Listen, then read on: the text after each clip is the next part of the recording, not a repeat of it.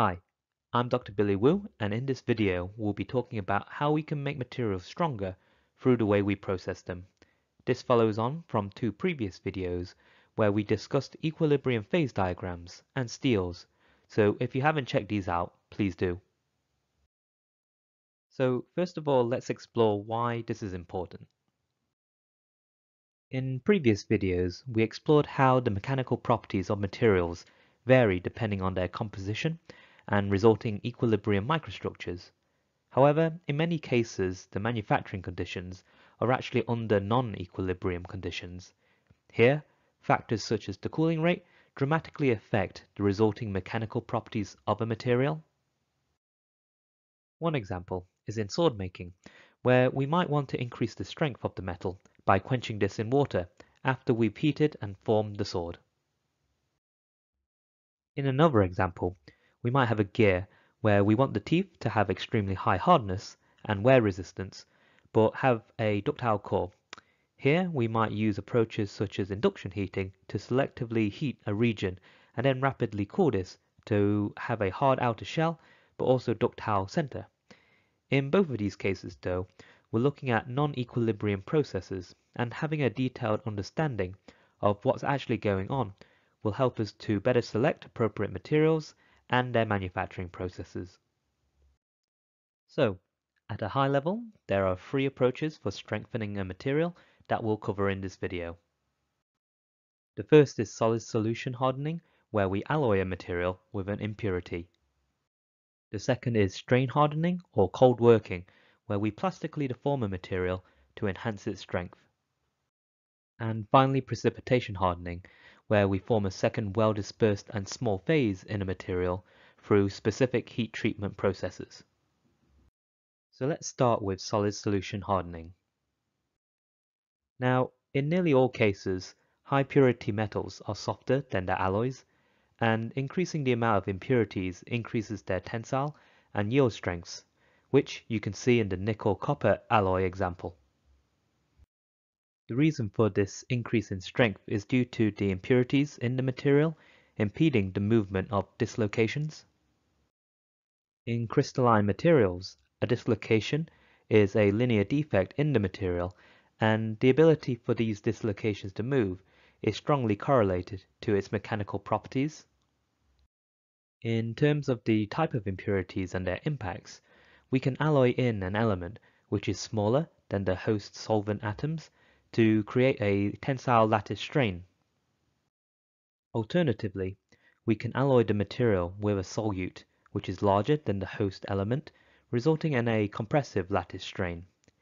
In both of these cases, the lattice strain makes it more difficult for these dislocations to move, which results in an increase in the strength. Now, beyond atomic level influences, the size of individual grains in a metal also has a strong influence on the mechanical properties. Again, this is related to the mobility of dislocations within the material, as these dislocations have to happen over these grain boundaries during plastic deformation. Therefore, grain boundaries act as a barrier to dislocation movement. A fine-grained material therefore tends to be harder and stronger, as there's more resistance to dislocation movement. Processing conditions, in particular, have a strong influence on the size of these grains. Here, we can see for a metal alloy which has been annealed or heated at 550 degrees for 1 hour, has smaller grains than the same material which has been annealed for 1 hour at 650 degrees, as the higher temperatures allow for larger grains to develop. So clearly there's a relationship between the grain size and the mechanical properties, but how do we quantify this? One basic approach is to use the Hall-Petch equation, which relates the yield strength of a material to a baseline constant yield stress value, sigma I, plus a contribution from a constant K divided by the square root of the average grain size. This helps us to get a basic understanding of the influence of grain size, but there's many other things going on.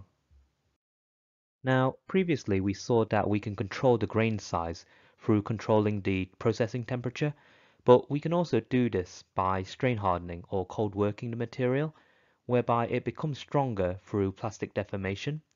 This effect can be seen with steel, brass and copper. Here we can define the degree of plastic deformation by the amount of cold working, which we take as the difference between the cross-sectional area before and after deforming the metal over the original area. However, whilst the strength of a material increases, this often comes at the cost of decreased ductility, so a balance between these two properties needs to be made. In terms of what's going on, strain hardening increases the dislocation density, therefore making it harder to deform the material as there's more dislocations per unit volume, and also the grains have become smaller, providing additional barriers to their movement. Finally, we have precipitation hardening as a means of strengthening a material. Here, a small and uniformly dispersed phase is formed in the original phase, which again has the impact of impeding dislocation movement and therefore increasing the strength of the material. This can be achieved by specific heat treatment processes, which allow for non-thermodynamic or metastable structures to exist. For precipitation hardening, this is achieved in two stages. Solution heat treatment, where a supersaturated single phase is created by quenching a material rapidly, and a precipitation heat treatment phase, where the material is reheated to allow for the formation of small dispersions of a second phase. Now, let's have a closer look at what's actually going on in this process. Here, let's take the example of a silver-copper alloy, which has limited solid solubility as shown in the phase diagram. If we select a low silver composition and heat the material up to a temperature of T0, which is the single phase alpha region, we have a homogeneous and single phase material. If we then rapidly cool the material from T0 to T1, we enter into the alpha plus beta region. However, because we've cooled the material so fast, this doesn't give enough time for the atoms to diffuse to their thermodynamically preferred position, and as such we end up with a supersaturated alpha phase where the beta phase hasn't had time to precipitate out yet. Now, in the next stage, we have the precipitation heat treatment process. Here, the supersaturated alpha is heated to T2, which is still in the alpha plus beta region, but at the higher temperature, diffusion happens faster and the beta particles can start to form more rapidly. After holding the material at T2 for a set amount of time, it's then cooled to lock in the structure, and at this point the cooling rates are less important, but doing so faster allows for the desired structure to be locked in. Now, at this stage, the material's microstructure consists of grains of alpha with small precipitates of beta, and given that this is a metastable state, there's often significant lattice strains, and the small precipitates help to further impede dislocation movement, and therefore this increases the strength of the material. However, if the heat treatment process is not properly controlled, we can lose the beneficial strengthening properties. Now, we know strength and hardness increase is a function of temperature and time, which controls the precipitation of the highly dispersed and fine beta particles from the supersaturated alpha phase. However, if the material is heated for too long, the second phase keeps growing such that the thermodynamic structure is achieved, leading to a loss of the strength increase. This effect is called overaging and can happen at room temperature with some materials. Now, finally, let's look at different forms of low alloy steels, which are alloys of iron and carbon. We're interested in this system since steel is such a commonly used material. A detailed summary of steel was provided in another video, but let's quickly revisit this here. The eutectoid composition of steel at room temperature consists of lamellar-like structures of soft ferrite and hard cementite, which we call pearlite, which transformed from a gamma austenite phase. At high temperatures and relatively low carbon compositions, we have a single phase of austenite. As we cool the material down, we enter into a two-phase austenite and ferrite region.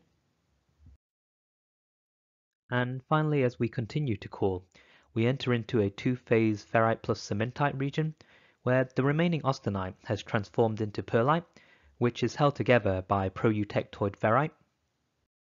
Here, equilibrium transformations are driven by the diffusion of atoms. However, if the rate of cooling is too fast, then the carbon atoms don't have enough time to reach their thermodynamically stable locations, resulting in the formation of other structures or phases. Now, if we start to look at how different heat treatments affect the structure of steel, we see that we can form various non-equilibrium phases. When we do full annealing of the steel, which is a very slow furnace cooling, this leads to the formation of coarse pearlite. If we then cool it slightly faster through a normalizing process, which is faster air cooling, we still form pearlite, but with a finer structure. Then, if we cool even faster, say with forced air cooling, we form an even finer structure of ferrite and cementite, which we call bainite. Finally, if we quench the material in water, which cools it down very rapidly, giving no time for the carbon to diffuse, we form a metastable face-centered cubic phase, which we call martensite, which is extremely hard and brittle. Now, in reality, martensite is too brittle to be used in most applications, so by tempering or reheating the material, we can form tempered martensite to restore some degree of ductility. So evidently, heat treatments involve non-equilibrium processes and are used to alter the microstructure to achieve the desired properties. But how do we quantify the rates of cooling and the resultant microstructures a bit more? Well, in this case, we can use the time temperature transformation diagram, or TTT plot. Here we have temperature on the y-axis and time on the x-axis. Now, for the iron-carbon TTT plot, we have a few features to note. First of all, we have the eutectoid temperature, where above this line we have a stable austenite phase, and below the line we have a unstable austenite phase. We then have several contours which represent the point at which pearlite starts to form, and when this is finished to have 100% pearlite. At the bottom, we also see the point at which martensite starts to form. Now, if we have a slow cooling process, which is represented by a line with a shallow gradient, we can see we end up into the complete ferrite plus cementite region, where we form coarse pearlite. As we increase the rate of cooling, we gradually form fine pearlite, and then bainite, which has extremely thin ferrite and cementite regions. And finally, if we quench the hot steel, we rapidly cool the material such that it never enters into the pearlite region and instead forms martensite. Therefore, these TTT diagrams are useful for understanding the non-equilibrium structures which form from different cooling rates. So, to summarize, material properties clearly vary significantly with both composition and processing conditions. In the case of solid solution hardening, we alloy a material with impurities which introduces lattice strains which impede dislocation movement. Grain boundaries also hinder this dislocation movement, and if we decrease the size of these grains through processes such as strain hardening or cold working, we can decrease the grain size and increase the dislocation density to increase the strength. Thirdly, we can use precipitation hardening to form a highly dispersed second phase, which again hinders dislocation movement.